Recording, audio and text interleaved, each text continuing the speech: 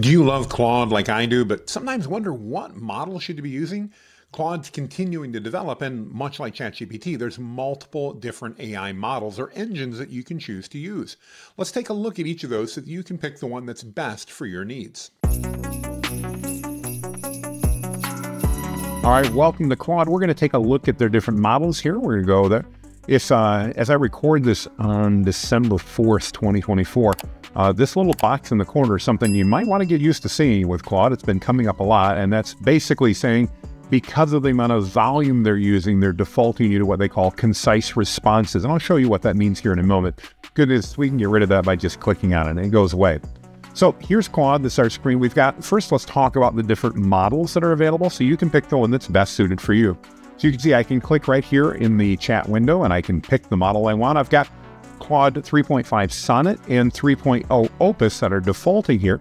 You're going to default to 3.5 Sonnet, and that's an amazing model, but it does actually use quite a bit of credit, and so I don't always use that one. And we can take a look at more models here, and we've got 3.5 Sonnet, a slightly older model, and 3 Haiku. And as you're using these models, you want to choose which ones are the best fit for you. By default, I encourage you to stick on 3.5 Sonnet. It's very fast, it's very good, and it does great all the way around. 3.3 Opus you can use, but it really excels at complex tasks, things that have a lot of things that are going on and a lot of reasoning that needs to take place. That's great to use. You may go, Jonathan, why don't they use it all the time? Well, the reason is it's going to use more of what's your available usage at one time. So while Claude doesn't have a particular cap that they give you to say you only can use it so many times, they do monitor your usage, and as you use Opus, that uses bigger chunks. It's kind of the difference between maybe big V8 engine in your car and a hybrid model.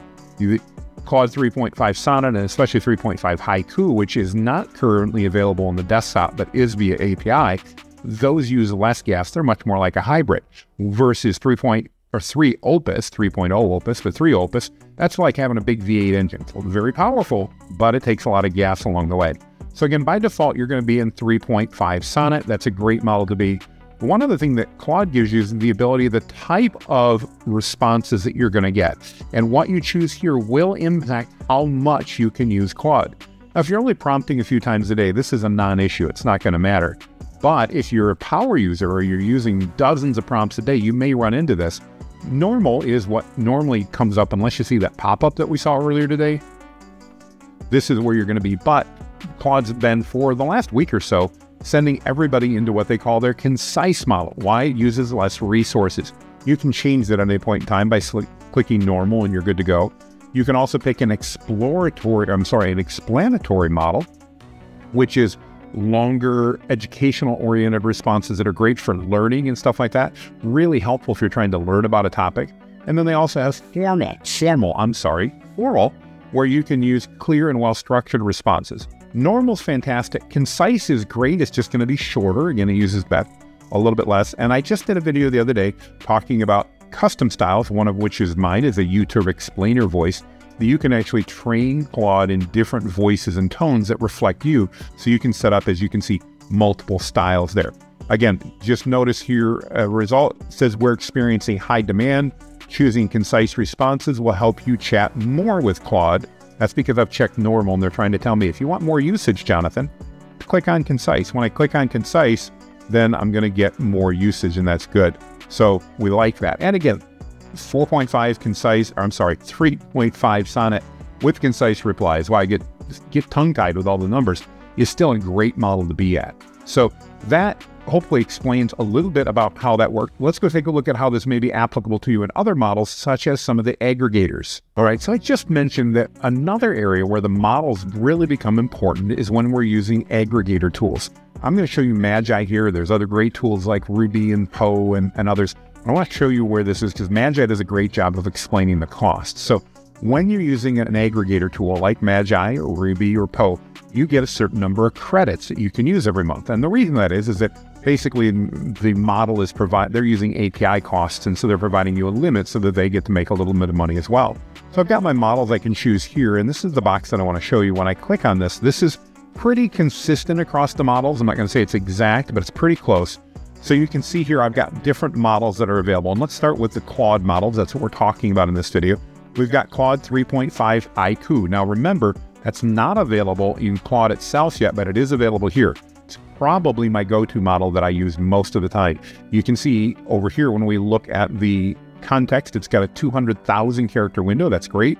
And it's got what they call a multiplier. That's how Magi talks about these, of 0.5.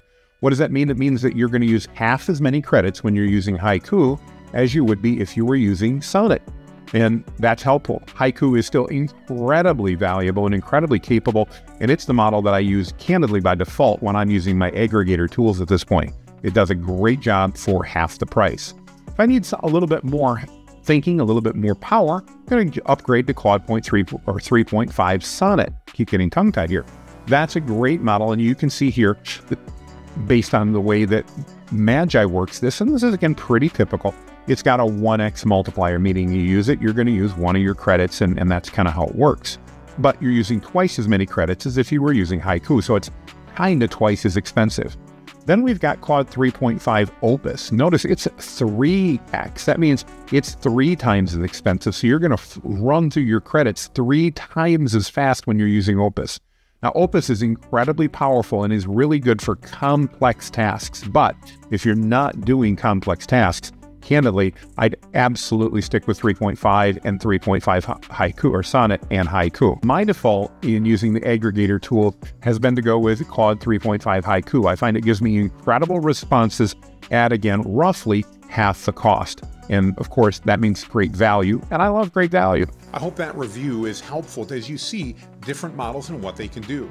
As you can see, for most things at this point, I'm actually using Claude 3.5 Haiku because it's a great balance. It gives me what I need, it gives me great interaction, and the costs are low. Even with a paid subscription, I get more usage than I do out of any of the other models probably, or at least any of the models I want to use. And so it's a great way to go. But you've got all kinds of opportunities here, and I hope that this walkthrough gives you a good insight of which ones you should use.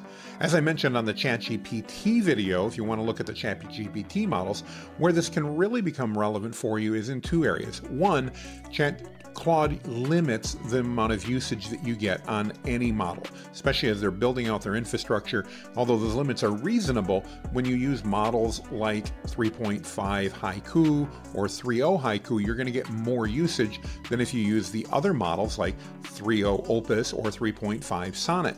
3.5 Sonnet's a great overall tool, and I use it a lot, but I've actually moved down to 3.5 Sonnet to get, or Haiku, I'm sorry, to get more usage on that model. Where it also is relevant is if you're using any of the AI aggregator models, tools like Magi and Rubi and Poe, where you get a series of credits that you use each month, and the number of credits that each query you use is based upon the model that you pick. Each one of them works a little bit differently, but they follow the same basic strategy here, that different models cost different amounts of credits. And I want to encourage you to balance. You don't always need the best model. A lot of the things that we're looking to do can use one of the intermediate or even lower end models and still give us great results with using fewer credits. If you've got questions, I'd love to hear it. Please post down in the comments. We'd love to hear what you have to say, and I'd love to hear what your favorite model is. Let me know down below.